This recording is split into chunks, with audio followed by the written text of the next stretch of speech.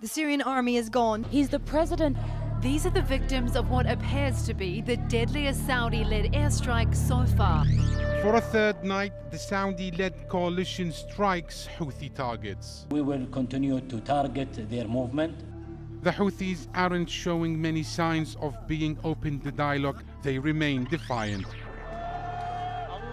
The Syrian army is gone, and opposition fighters are now in control here. The city of Idlib has been under the Syrian government for most of this war, but after days of fighting, it is the rebels who are now in charge. Along with much of the journey, there was a military guard of honour and a 21-gun salute. This country has been in mourning for 7 days, and as Monday approaches, a new political dawn begins, one without Lee Kuan Yew.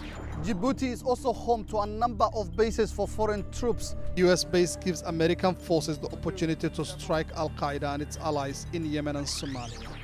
These are the victims of what appears to be the deadliest Saudi-led airstrike so far. This was a camp in Yemen's north for those fleeing the violence which has gripped Yemen for more than a decade. He's the president-elect in Africa's most populous country. How does it feel inside after 12 years? Fulfilled. It was a historic day, the first time in Nigeria's history an elected government has failed to win re-election.